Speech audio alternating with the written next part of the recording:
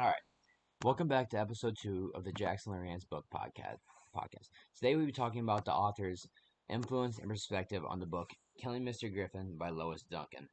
As I just stated, the author of this book is Lois Duncan. She was born April 28th, 1934 in Philadelphia, Pennsylvania.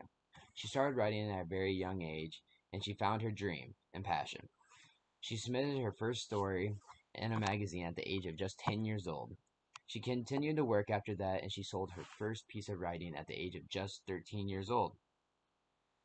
A quote from Lois Duncan about her younger years of writing is, "I could hardly wait to rush home from school each day to fling myself at the typewriter." From the quote right there, you can clearly tell that she had a passion to write. She officially started her writing career her senior year, winning a contest and getting her first book contract.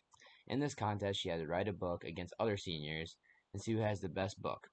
In her book, the judges saw that there's alcohol involved, and they told her to change this alcohol part to a soda pop. That's all she had to do to get first place in this book contest. And after that, she got a contract.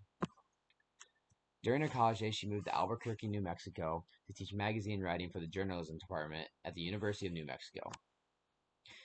Many of her class's stories appeared in magazines. In fact, there are over 50 stories that appeared in the magazines local to the University of New Mexico. Now, she is the author of over 50 total books. Her most famous one of all, I Know What You Did Last Summer, is a bestseller. And actually, the next book she wrote after that is the book I read, Killing Mr. Griffin. She married her husband, Don Arquette. They currently live in Sarasota, Florida, and have 5 children. Now talking about the influence that she had on writing this book. Unlike the story, Killing Mr. Griffin, the story, is an unlikable teacher.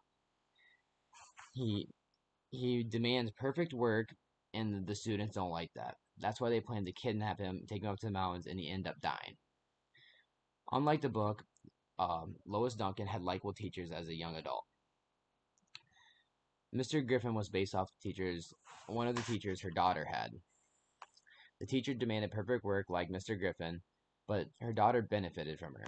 Lois Duncan talked about how her daughter still to this day visits her old teacher that demanded perfect work and thanks her for what he did for her. That connects with the book because Susan McConnell said at the end of the book that she is thankful for what Mr. Griffin did to them because she became a better writer and she was thankful for the hard work and discipline they put on her. Mark Kenny is inspired by people like Ted Bundy and Charles Manson. Lois Duncan says they did what they did with no guilt and went on with their day like a normal person. Lois Duncan's friend, Anne Rule, who also wrote books, had a desk right next to Ted Bundy, and she said he was a very nice person and was shocked to find out he was a serial killer. Lois Duncan thought all serial killers were in high school at some point, meaning they weren't deadly killers. That's how she based the character of Mark Kenny off of what a serial killer would have been in high school. She used Mark Kenny as an example of this to show the teen thriller action.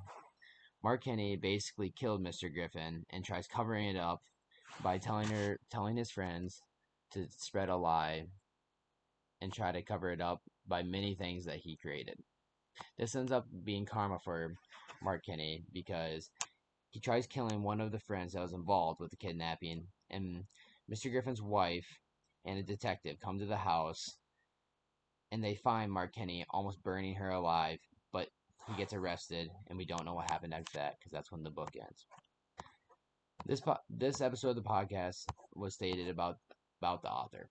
Hope you enjoyed it. Thank you.